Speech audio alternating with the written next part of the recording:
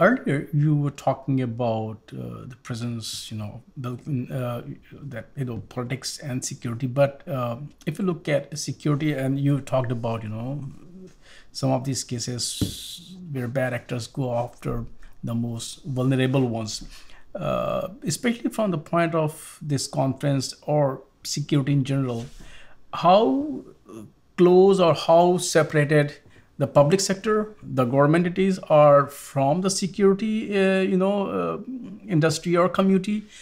You feel that, hey, I wish they were closer, or you feel no, they're already close enough.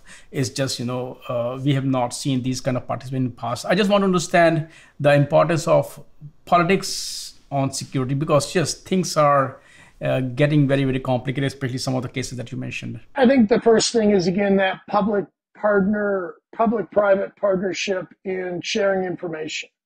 I know many years ago when we were first talking about that, there were concerns about what the government would do. Would they use that to fine you, to go after you if you shared something?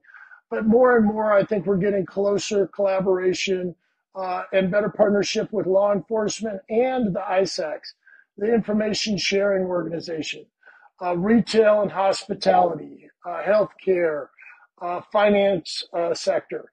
I think there's a lot of positive things going on there. I encourage people to, if their company isn't involved with an ISAC, to consider that. The second part is, if you talk about election security, our election systems are so diverse. It's like if you're talking about protecting water systems, that's another topic that's been, coming up lately. Do we have APTs in some of our different infrastructures? There is not a centralized water board. There's not a centralized election system. And so a lot of this comes down to local governments making sure they're doing the right things.